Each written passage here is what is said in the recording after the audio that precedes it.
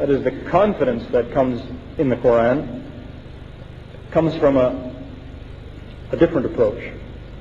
The certainty in acceptance of the Quran comes from exhausting the alternatives. To explain it this way, the book says it is a revelation. If you don't believe that, what is it? You have to come up with some explanation. You have a book. It's paper and ink. Where did it come from? It says it's a revelation. If it isn't, then where did it come from? You have to have some explanation. And the interesting thing is, no one has come up with an explanation that works. And in fact, the alternatives have been exhausted, because they basically reduce to this, and it's been well established by non-Muslims. They'll tell you, well, the book, if it wasn't a revelation, either that man deceived everyone or somebody deceived him. Either he fooled people or somebody fooled him, one or the other. That's what the non-Muslim says. And they do an interesting thing. They fall into two schools, insisting on one or the other.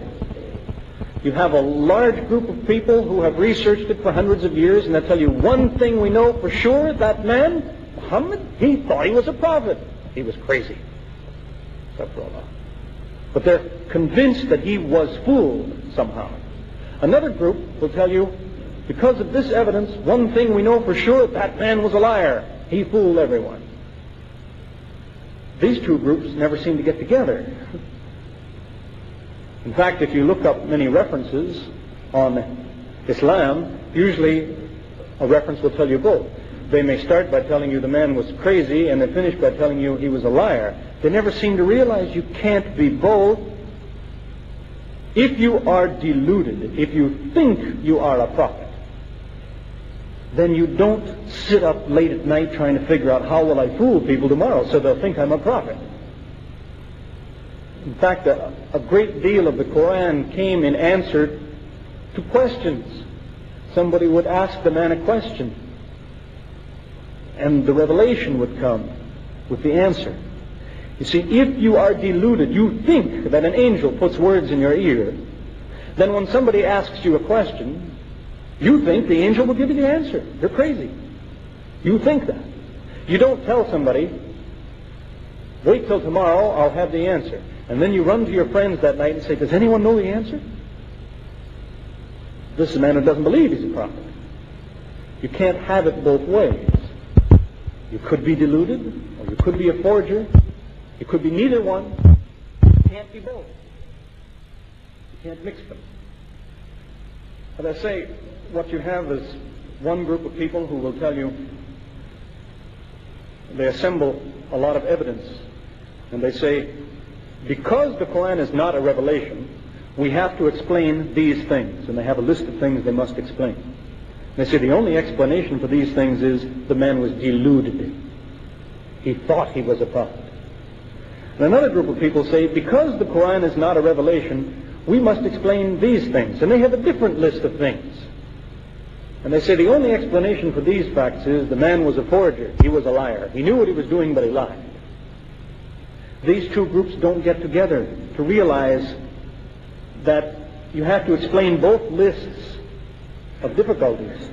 You need this excuse here, and you need that excuse in this place, but you can't have both. To give you an example, the kind of circle that people go in, you ask somebody, what's the origin of the Quran? They tell you it came from the imagination of a man. But then you ask him, if it came from his head, where did he get his information? That is, the Quran talks about a lot of things which the Arabs didn't know about. If it came out of his head, how did that information get in his head? Then they'll tell you, well, maybe he wasn't crazy. Maybe he was a liar. Some foreigner brought him the information, so he lied. He told people he was a prophet. But then you have to ask them, if he was a liar, where did he get his confidence? Why did he behave as though he thought he was a prophet? And then they have to tell you, well, maybe he was crazy. He thought he was a prophet. And they start over and go round and round in this circle. As I've illustrated the one point, You have the information, like the wall of Dhul Qarnayn. Who told this man about this place hundreds of miles to the north? Who told this man about embryology? And so on.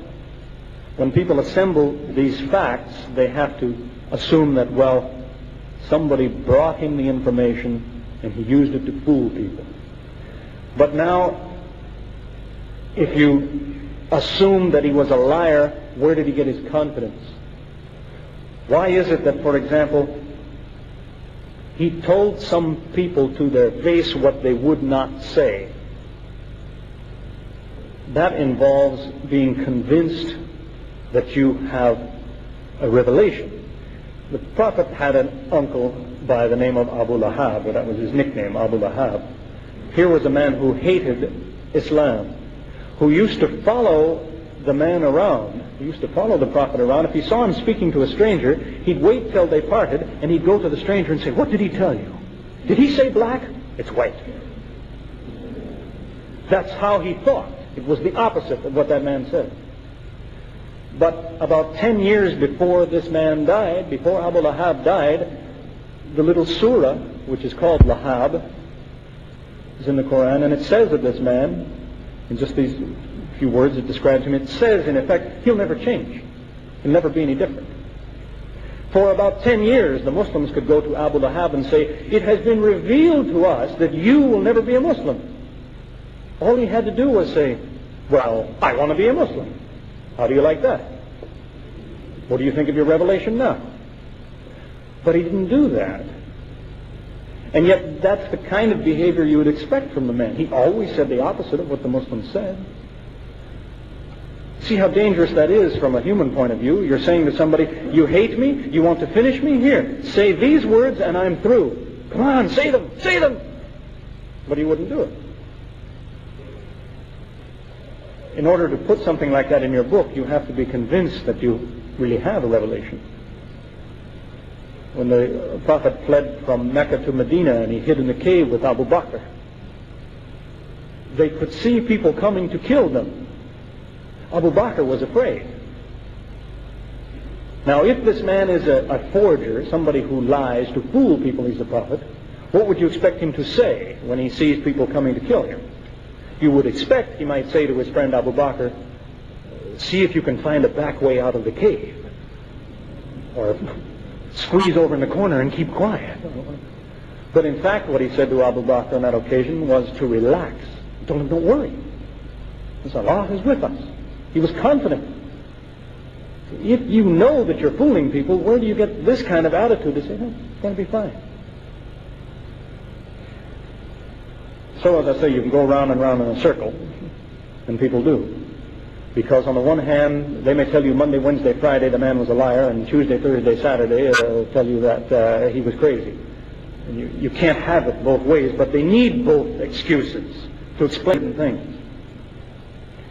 I had a minister in my home, that'd be about 7 years ago, and we were talking, and the Quran was sitting on the floor with the title facing down, so he didn't know which book it was. And I just pointed to the book. I said, "I have confidence in this book." Well, he looked, but he didn't know which book it was. He said, "Well, I'll tell you, if that's not the Bible, it was written by a man."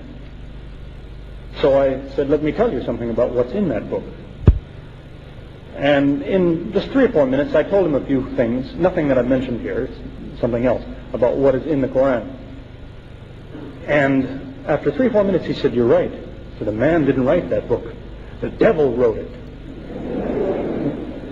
So, which is unfortunate to have that attitude for many reasons.